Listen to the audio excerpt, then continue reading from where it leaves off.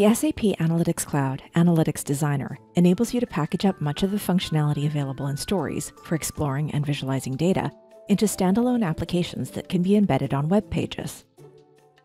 Here in the Analytics Designer, you can visualize the application on the canvas, navigate between objects in the Outline panel, monitor errors in the Info panel, and build and style widgets in the Designer panel. Saving your application early and often is a good practice, as new objects need to be committed to the back end before they can be used in scripts. A single canvas is available for creating the layout of your application. However, you can use multiple container objects, like panels or tab strips, to group other widgets and configure elements of these containers, such as the size, position, and color.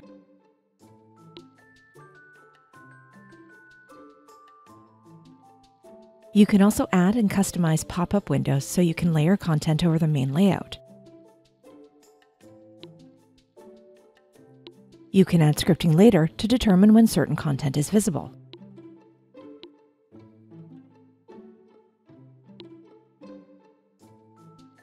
In your containers, you can add other widgets that help to define the layout and guide users through your application. Use shapes like lines and rectangles to delineate different sections.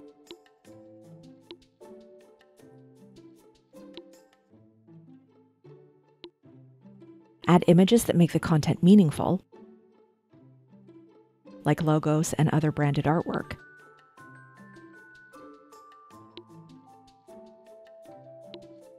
And add and format text to give users key information.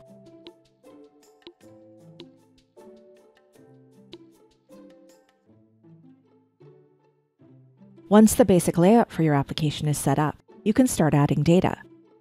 The same capabilities that are available in your Stories for displaying data using charts, tables, geomaps, R visualizations, and so on are also available for analytic applications. You can specify the data source for a chart, choose which measures to display,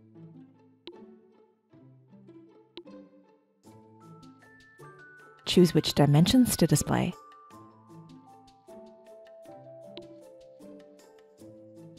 and apply filters to focus on key information, along with a multitude of other configuration options.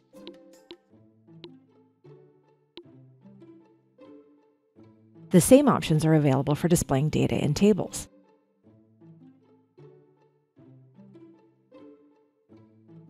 Now that the main widgets are in place, you can build some interactive capabilities into the application using a combination of object-specific formulas, script variables, script objects, technical objects, and APIs. First, you'll add a slider to the application so users can see how the aggregate values change as different discount percentages are applied. You'll start by creating a script variable that will pass the selected value between objects.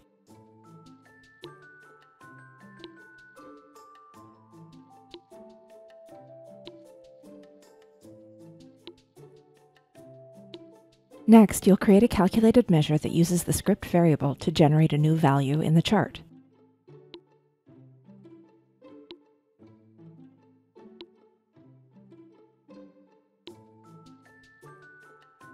You'll apply the same calculated measure to the table.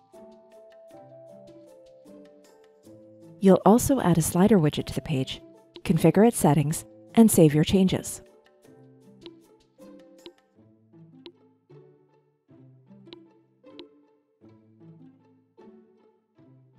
Now you can use JavaScript to define actions associated with the widget.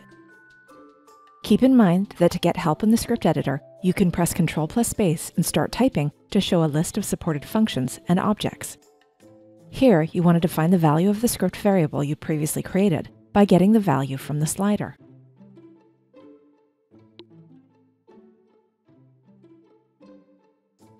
Finally, when the canvas is initialized, you want to set the value of the slider to the default value from the script variable.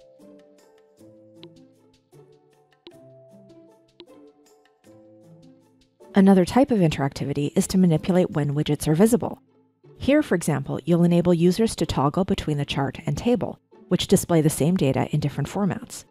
You'll do this by adding images to represent each state, defining the script to determine which elements are visible when the table icon is clicked, and the reverse for when the chart icon is clicked.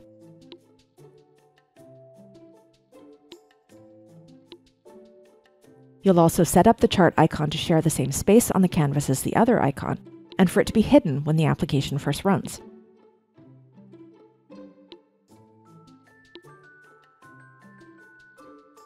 The same changes are applied to the table object.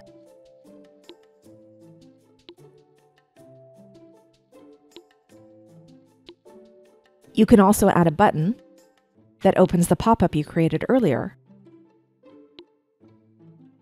and set the button in the pop-up to close it again. Now that all the objects and scripts are in place, you can finalize the application by applying custom CSS themes and saving your changes.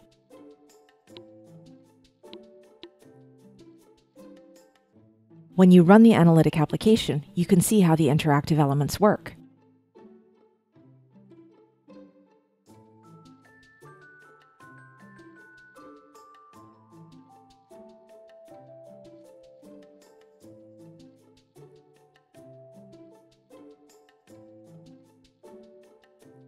To embed the application into other pages, you can copy the link from the sharing options. These are just a few of the options available for creating your own Analytic applications. For more details, check out the help topic links in the description and try it for yourself today.